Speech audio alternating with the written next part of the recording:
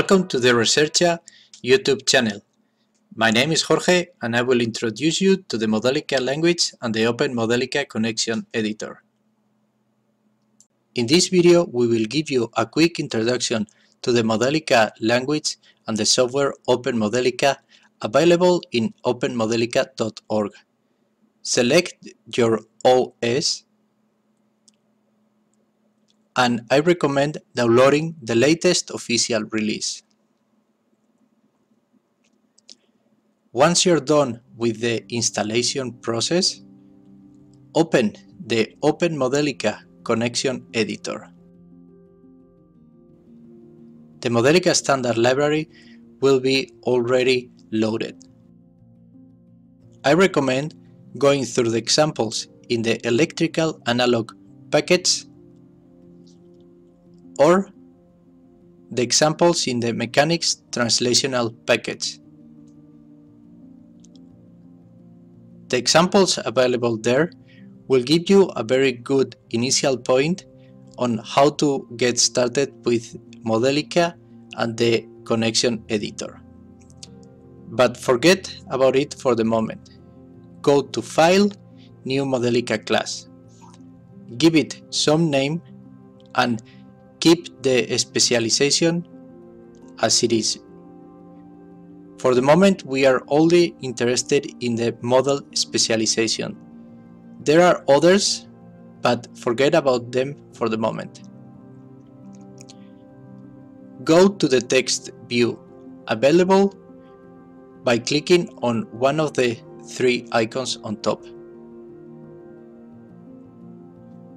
Then you can start defining all the variables that you may need.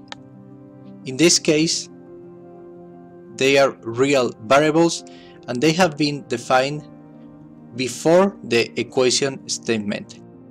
You can declare as many variables as you may need, but you have to do it before the equation statement. In this case, they are real variables. They will take real values. After the equation statement, you can start declaring all your equations. One of the interesting things of the Modelica language is that it doesn't matter the order in which you define the equations. They will all be solved at the same time.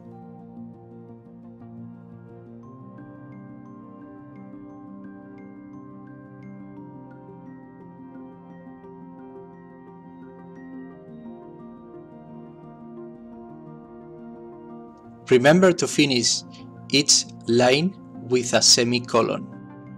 The built-in variable time allows to use the simulation time in your equations.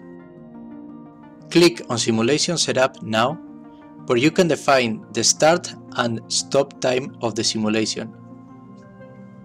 Forget about the other options since they are not interesting for us for the moment.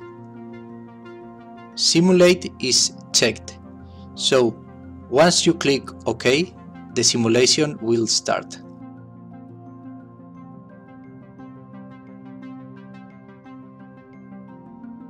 The variables have been solved.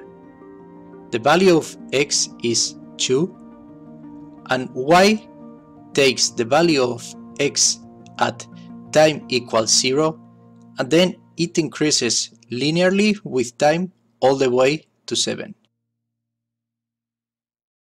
Thank you so much for watching and see you in future videos.